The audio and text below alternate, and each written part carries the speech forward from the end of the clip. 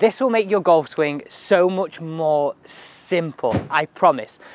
I'm going to encourage you to do what we're doing today down at your next practice session, because like Harrison, he did this, he left the session, and he was like, wow, a little bit of a baby draw. That worked miracles. I don't have any swing thoughts, but I've not struck that golf ball that well in years. Let me show you what we did. First things first, how do you set this session up? So come here with me. I've got an alignment stick down here, and what I want you to do is, this is going to just separate your range into two halves. Your right hand side and your left hand side of the range. Now when you're hitting golf balls, and you can do this drill with irons, you can do this drill with drivers and even your wedges, right? I want you to place the golf ball down this virtual line. So not hitting from here and not hitting from somewhere over here.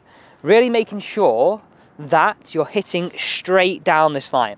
First place we're going to start, if you are a massive hooker of the golf ball, okay, you need to understand this is what's happening at impact, and at the end I'll tell you how to reduce it as well.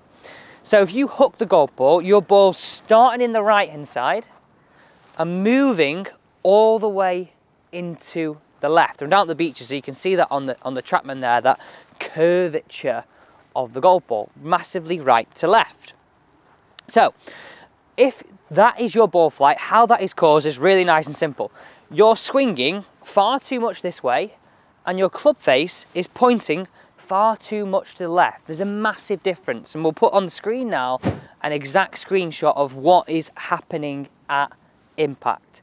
That is super important to understand. Okay, the flip of that, which I reckon many of you are slices of the golf ball, is when that ball starts too much on your left hand side of the range, okay, and then finishes into the right, okay.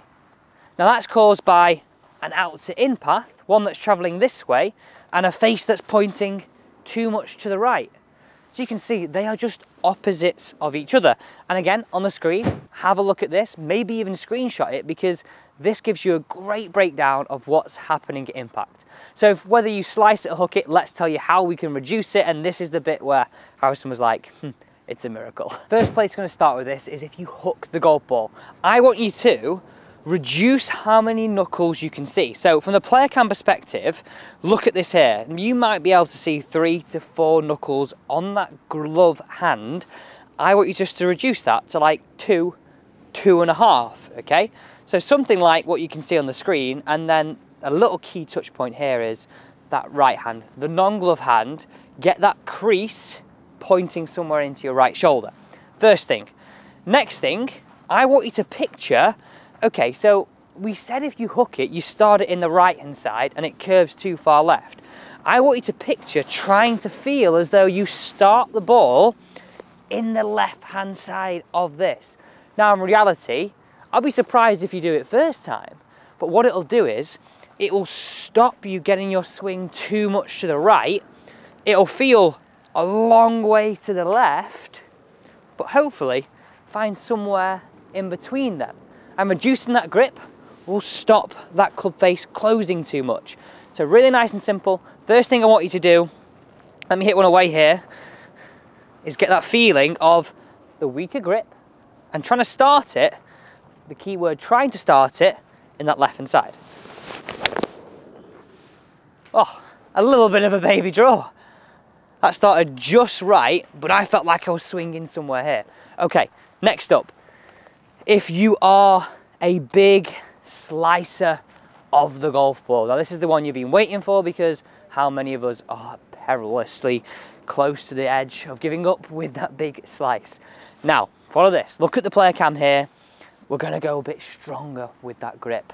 So if you've got no knuckle showing, or even maybe just one, let's go with 2.5 to 3, right? Really ramp that up. Again, get that crease into that right shoulder. And what I want you to feel is here, a couple of things. Can we feel a little bit of this? Look at my arms here, okay? Get that club releasing. Now if I slow that right down and hold it up for you, look what that's doing to my club face. That's getting it to close, isn't it? Look at that, getting it to close, whereas a slice is just staying open. Next up, we said before we're starting it here, let's just try and feel like we swing it into the right. I know it won't cause you to draw the golf ball straight away, but what it'll certainly do is reduce your slice. So here we go, golf ball's positioned, grips in.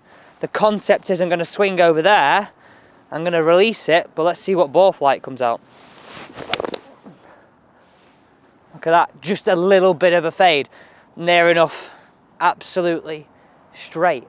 So there you go, follow that miracle drill. Join Harrison on improving your ball flight. Like, that's probably the simplest way to think about hitting the golf ball straighter with your irons and driver.